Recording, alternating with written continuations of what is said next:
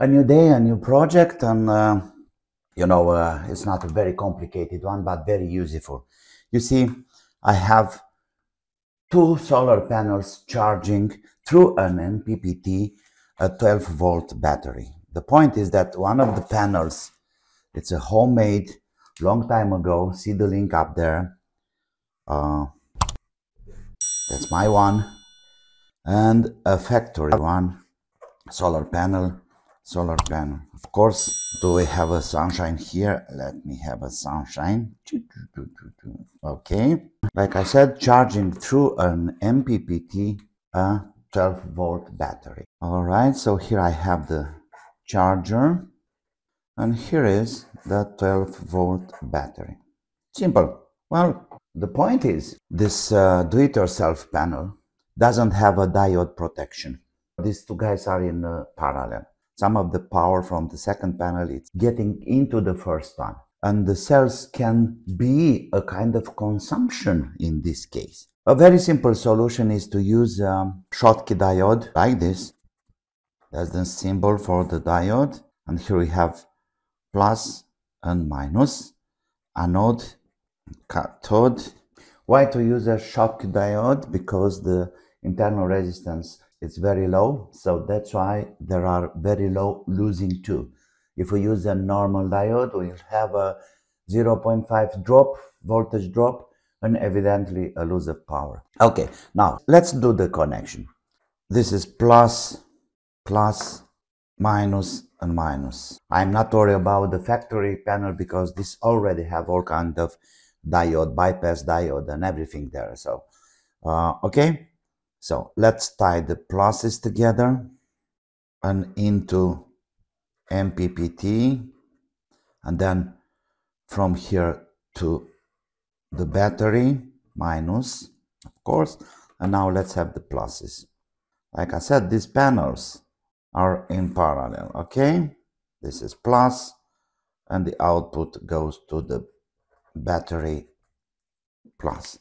Well, to avoid having the current coming from this panel to the other one, like that, we simply insert a diode here. And the flow, then power produced by this panel, is going through the diode and straight to the MPPT and going afterwards to the 12 volts panel. The voltages are relatively similar for these panels. This one gives around 4 amps, the other one gives around 5 amps, and we have voltage like 20 volts, so there is no problem about that. They can work together without a problem.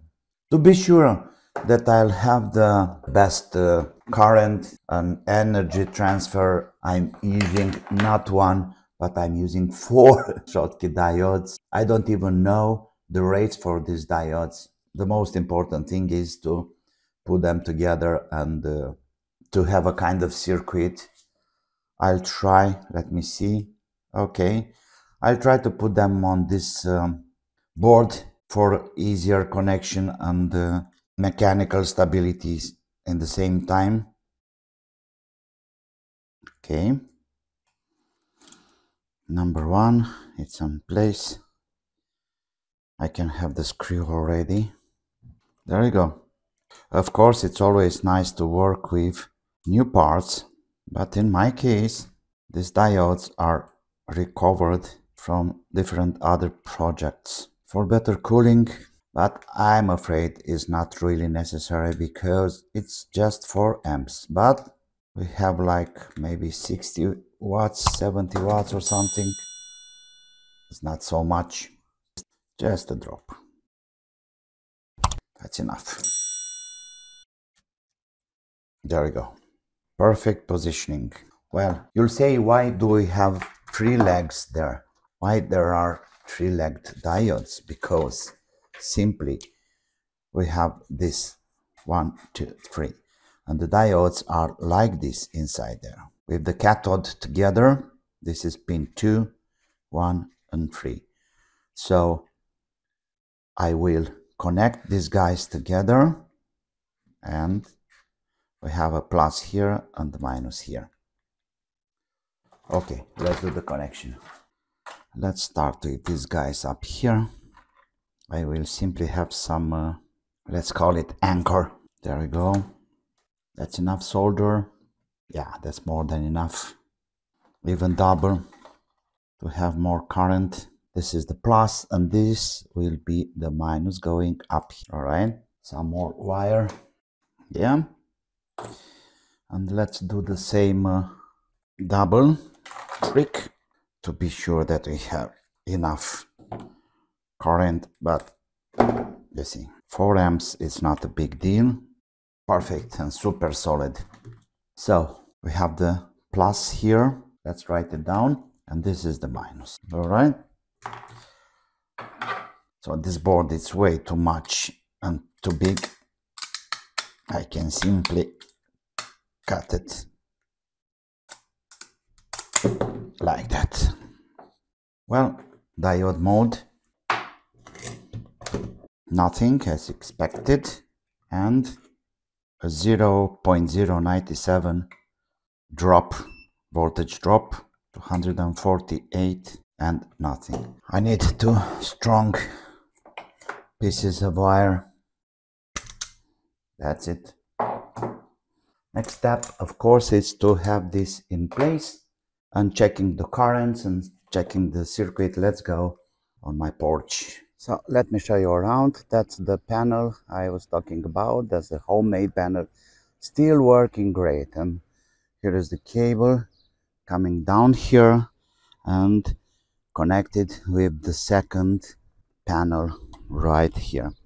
So this is the wire coming from the panel up there. Let me take it out. Let's see about the voltage and the amps. 20.25. Perfect. I can put this together in the same connector. Okay, good here. This should be minus. Let's go to the outside. We should have here, after the diode, the same voltage. Let's check that out. Plus, minus, of course, plus 20 volts here. But first, let me check the current. Where is the output? Okay, that's the output. No current. Why? This panel have a problem here, or had a problem in fact. I think one of the bypass diodes, it's gone. But it's funny, the panel it's still working. So it's good enough for charging my 12-volt batteries. Whoa! What we got here, that's the output, the general output, plus the MPPT. It's coming here to the minus. So these are the outputs together. And I can already tie these guys like this. My other panel, of course. Do we have power here? What do you think? Of course we have. Voltages, please. 26. Kind of difference there. So this is the plus. Going with this guy. And minus. Do we have any current? Let's see. Going from one panel to another. Nothing. 0. So the bypass is working great. All we have to do now is to have the minuses together, the output going to the MPPT with this guy here, like that. Okay, this is done, and here we should have the pluses from the panel and from the other homemade panel. Very nice. And let's see about this. I got 3 amps from the old do-it-yourself panel. 2 point, okay, up and down. It's pretty, not foggy, but and we have 4 amps from this panel.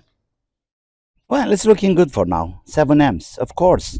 Let me just put this, guys, under for now. 7 amps steady. It's working. Yeah, pretty hot outside. You see, guys, that was the project about a blocking diode. This is a blocking diode. It's not a bypass diode. It's a difference that will keep the panels separate, you know, somehow. And of course, if you consider subscribing, it will help my channel a lot. Don't forget, comment and like. And of course, like always, be creative and have fun. Bye bye.